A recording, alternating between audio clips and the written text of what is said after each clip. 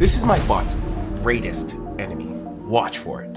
This ramp, no vision, equals bot doing silly things equals else. So how do we get our AI to step getting wrecked? Top bot creator mind me pair programmed with me, and we're gonna figure that out. So I was thinking that we could pass the position of the stalkers to check. All right, we need to go down to the check ramps and make it work. All right, so we just need to do a distance here. We decided bottom center self, and then here we did the unit. Okay, so here we want to do a distance. So Oh, I see.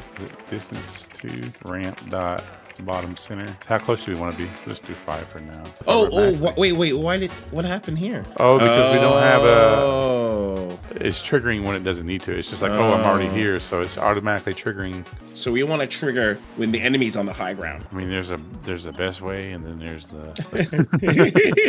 I mean, we can find units that are near the ramp, and we won't check them from the top. We would want to use the top center on the enemy and find out if there's one at the top center. If there's an enemy at the top, and then we're near the bottom, then we would retreat away. Yeah, for enemy unit in Self dot enemy units.